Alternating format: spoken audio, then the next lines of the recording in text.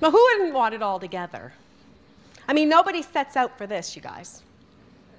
Right? Nobody says, "Ooh, I'd love to be a mess."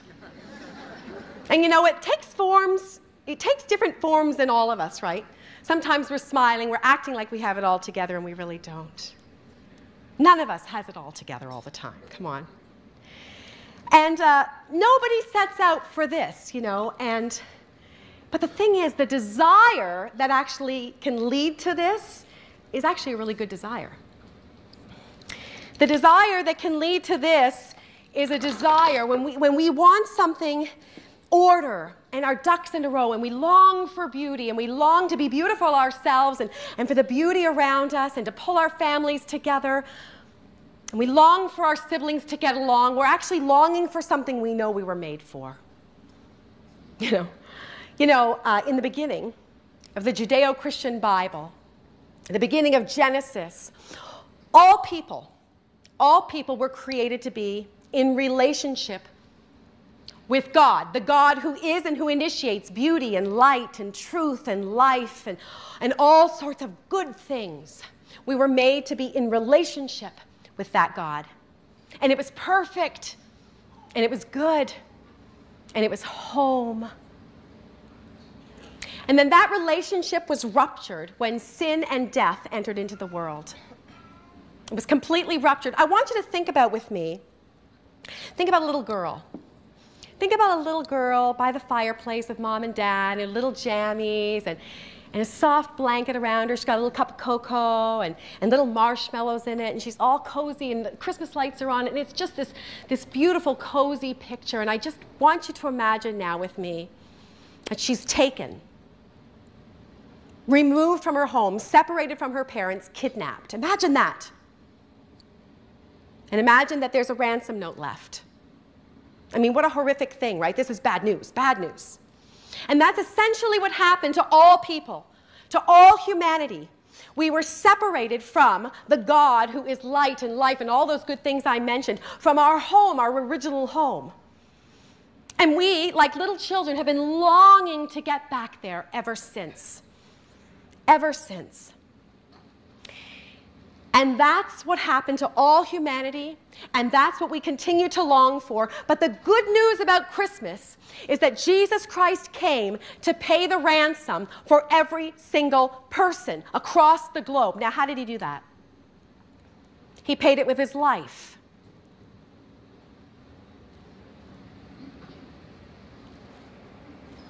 You know, if you've ever watched a movie about a kidnapping, there's lots of them out there. For example, Liam Neeson's Taken.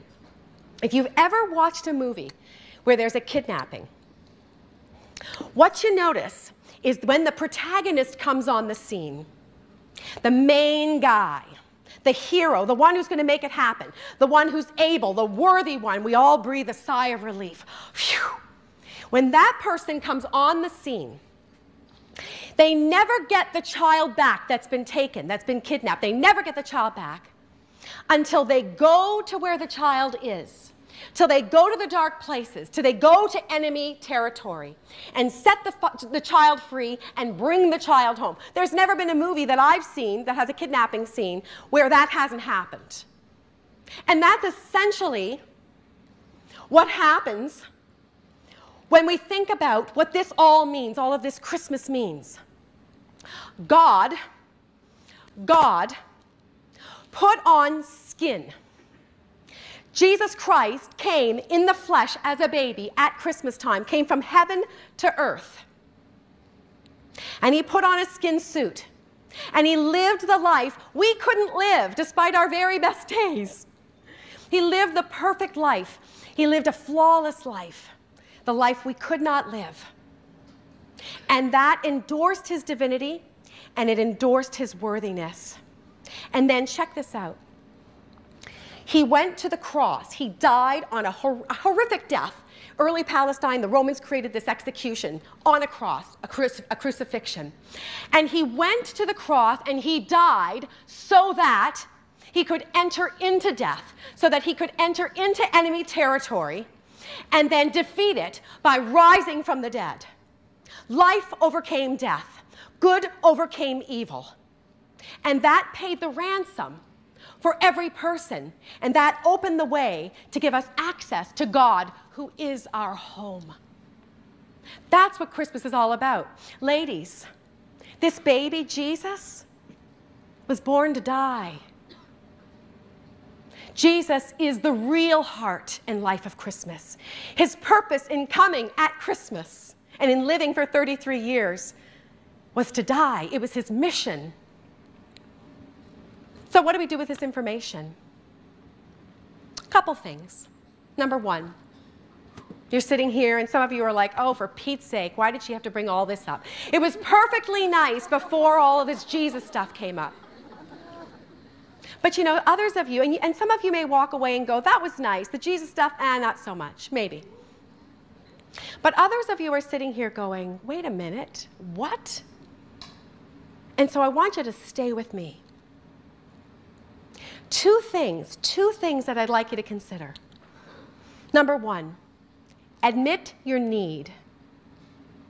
Admit your need. Admit that despite your very best effort on your very best day, you don't have it all wrapped up.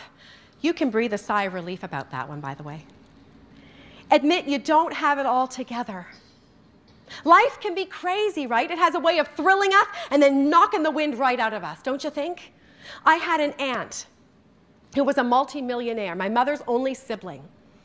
And she used to say to me, her life was a wreck, and she used to say to me, oh, Nancy, I'll come to know Jesus. I'll come to follow Jesus when I get my act together, when I get organized, and you know what? About a decade ago, she was still trying to do it on her own. She was still trying to get her act together when with all of her stuff around her and all of her millions around her, she committed suicide. Admit your need. Life is crazy. Our careers can drop out from under our feet, right? People betray us. There's divorce, sickness. Our kids can be troubled or sick. We're looking for that person, that one person who'll love us the rest of our lives, and some of us are still looking, when will I find that one? And it just hasn't happened. Admit your need. Admit that on your very best days, you really don't have it all together. And here's the good thing, you don't have to. You don't have to.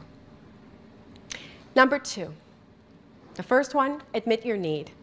And the second is receive the gift. Jesus Christ is the gift. He is the gift, all wrapped up. And receiving him means that you say, yes, and thank you to the ransom you paid for my life. It means that you'll say, when he says, in this world you will have many troubles, but take heart, I have overcome the world, that you say, thank you, I'm following you on that one. He has made a way and he is the way, and you'll follow him and let him lead you home. That's what it means to say yes to the gift. Yes, but I'll tell you this, ladies, he will never force it on anyone. He opens it and he offers it. He is the gift. He opens himself up to you. He offers himself to you, and some of you will say, for me, and will walk away thinking it's not for you. It is for you. He is for you. He is the gift.